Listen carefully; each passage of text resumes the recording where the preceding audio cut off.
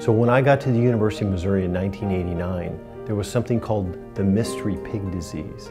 People didn't know what it was, but it was causing significant economic loss across the country. Later it was identified as a molecule or as a virus called PRRS, porcine reproductive and respiratory syndrome virus. This virus infects pigs, specifically the white blood cells in pigs, and specifically it binds to, we know now, a molecule called CD163. This causes pigs to abort, it causes low reproduction, it causes diarrhea, it causes lack of body weight gain, it results in the death of animals.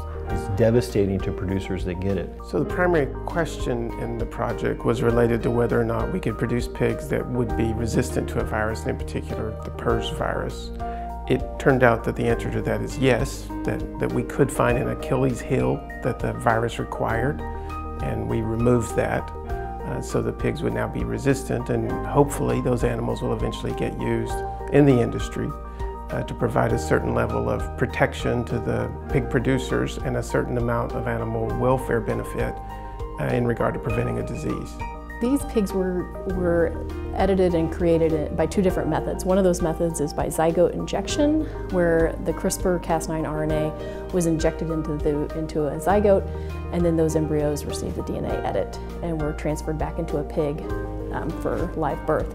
We also used the somatic cell nuclear transfer method to create these pigs, where you edited a fibroblast cell line and then cloned the pigs from that cell line. So these pigs are very similar to domestic pigs. The only thing that is different is that they have a small DNA edit in the CD163 gene, but they perform normally, they look like normal pigs. We haven't seen any differences.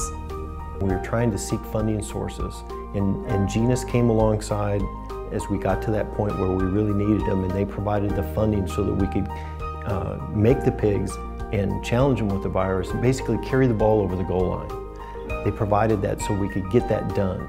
Well, now that we have it done, this is an incredible collaboration because they have, the Genus owns PIC, Pig Improvement Company, and hopefully they'll be able to get clearance through FDA so that this can enter the marketplace and so that we can prevent some of these incredible losses. So if we consider the beneficiaries of collaborations, I think that as a general rule, everyone benefits. The university benefits, we benefit, in this case Genus benefits, our corporate partner in this project.